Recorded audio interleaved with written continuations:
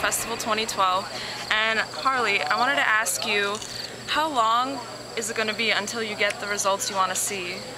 Depends. You know, how you feel and look. I guess it depends on what your goals are, where you're starting from. There's a guy here, Rich, he was 600 pounds and now he's down into the low 500s.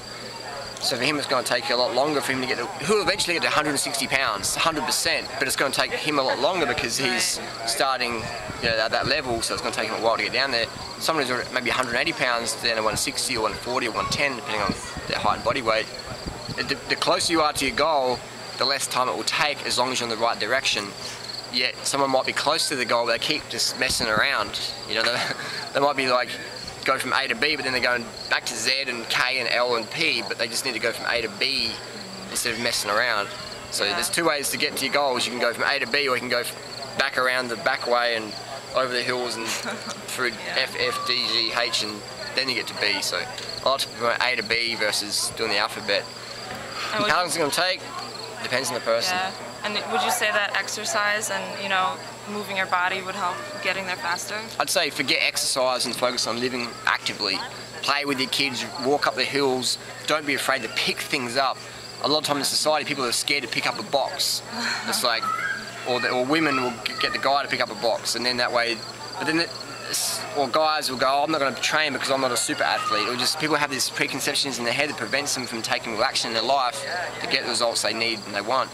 So I'd say forget exercise, but focus on being active and seeking adventure and try new things. If someone wants to go, let's go play soccer or whatever, try new things. If you're trying new activity, of course, ease into it versus doing a cruciate ligament. Just burning out. Yeah, because you haven't played soccer for 10 years, but just ease into it and train smarter versus harder, but just be active and then just ease into it, definitely. Right, and in terms of transitioning into this lifestyle, I know you're a big promoter of like McDougal and doing the potatoes and rice if you can't go 100% raw.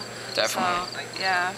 A lot of people have the all or nothing approach. Yeah. And same with exercise, all or nothing. Exactly, or, and that's having fun. And it's good to have those high standards, but we also want to be realistic, especially when it comes to food, because we live in a society where it's cheaper and easier to get a 99-cent hot dog on any street in New York City versus the equivalent 1,000 calories from ripe organic bananas. It's easier to get that 99-cent hot dog. So people want to have a backup plan. So if you can't get enough fruit, I promote having vegan dishes like from the Dr. McDougal, his book Starch Solution, having a backup plan, rice, potatoes, steamed versus fried, no oil, no animal, low salt. And then that way we have the carbohydrate, we can still live the active lifestyle. We're eating very slimming foods. We're not overdosing on salt, so we're not getting a lot of salt retention. Yeah. And then that way you're jostling between 1 and 2 versus going from 1 to 10. So then that way your results are going to be a lot better than someone who's like, oh, I know people who do raw food, and when they can't get fruit, they'll eat steak and chips and deep fried stuff and KFC, and they end up really fat and just yo-yoing for years versus my friends who have a bit of rice or whatever and stay slim and get the results and stay carved up so they can keep living with passion. Stay carved up, guys. Stay carved up. Yeah. Stay carved up, be passionate, be patient, and be consistent. Yeah. Thanks, Harley. Yeah. See you guys later. Just do it raw, remember. See you guys later.